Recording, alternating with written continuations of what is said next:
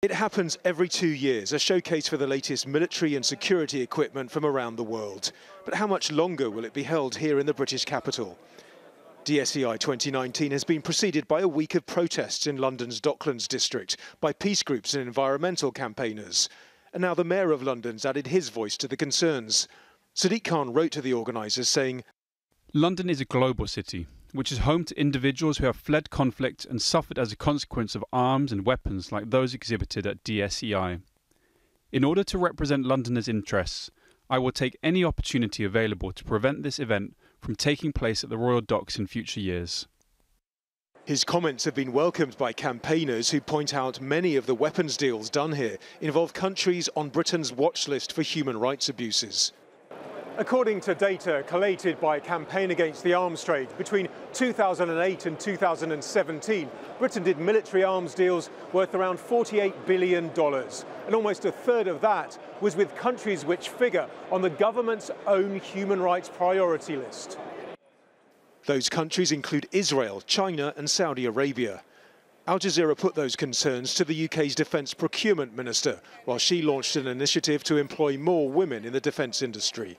So the British government has one of the most robust arms licensing systems in the world, and we will continue that, and anyone who ever has concerns should absolutely bring them to government, and we would be absolutely vital that we look into them immediately. We are absolutely determined to make sure that this industry is looking after the defence of citizens across the globe and helping support in peacetime operations.